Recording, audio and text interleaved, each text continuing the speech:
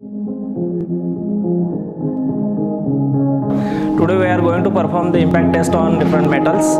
Name of the experiment is impact test on different metals. The aim of the experiment is find out the impact strength of the different metals.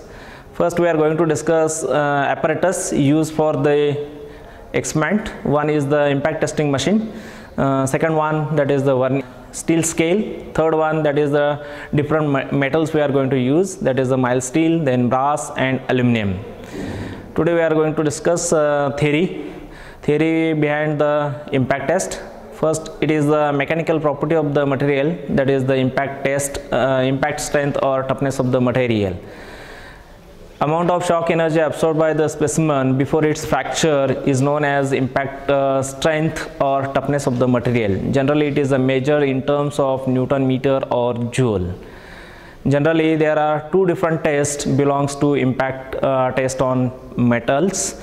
First one, that is the IZOD impact test, and second one, that is the CHRP impact test. Now we are going to discuss the IZOD impact test. This is the mild steel specimen, then this is the brass specimen, and third one, that is the aluminum specimen.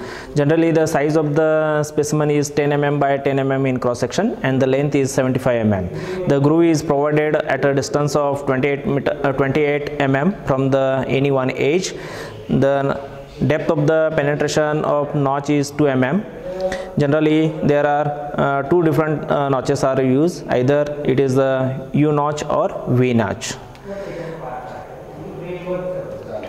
Now, how to hold the specimen in case of impact testing machine?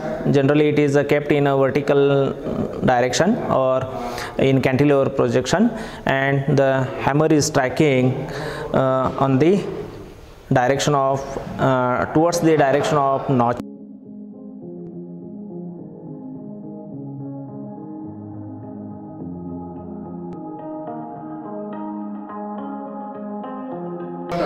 Further part will be discussed by our lab assistant.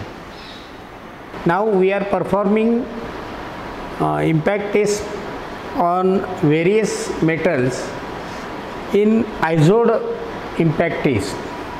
So the arrangement is now available for IZOD impact test, where the angle of fall of the hammer is 87 degree.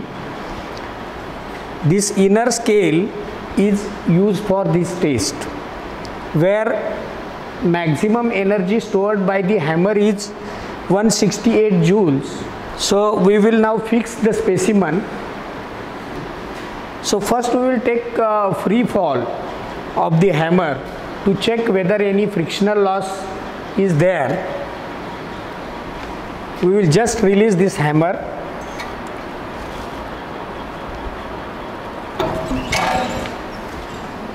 So there is a difference of 2 divisions, 2 joules for IZOD test. So we will fix this specimen like this in cantilever position.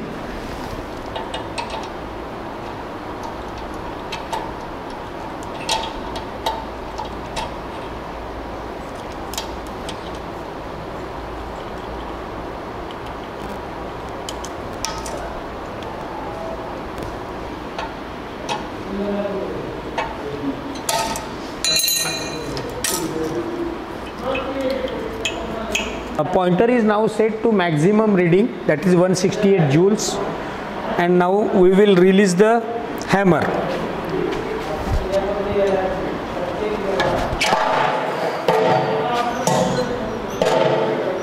The reading is 86 joules. You can see the specimen. Specimen is bent. This is mild steel specimen, and the reading is 86 joules. In similar pattern, we will take a test on brass specimen and aluminum specimen. Now I have fixed brass specimen. I will bring this pointer to maximum position, that is 168 joules, and release this hammer.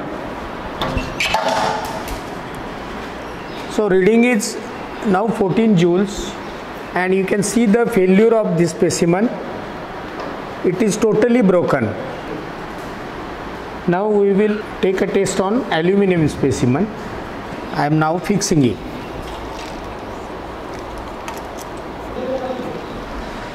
So I will bring this pointer to maximum position, that is 168 joules, and release the hammer.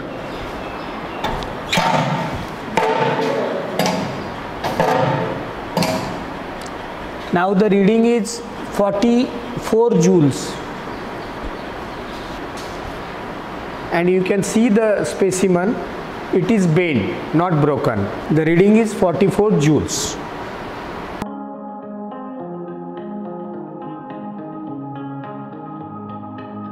These are the results of the IZOD impact test. These are the failure patterns of the different metals. First one mild steel, then brass, and third one that is aluminum. The bending takes place in mild steel as well as the aluminum specimen, and the brittle failure takes place in the brass material.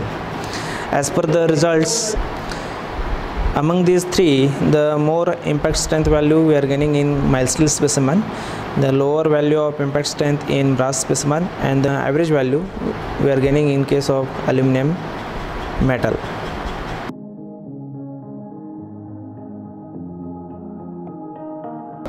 I hope you understood the impact test on different metals. Thank you.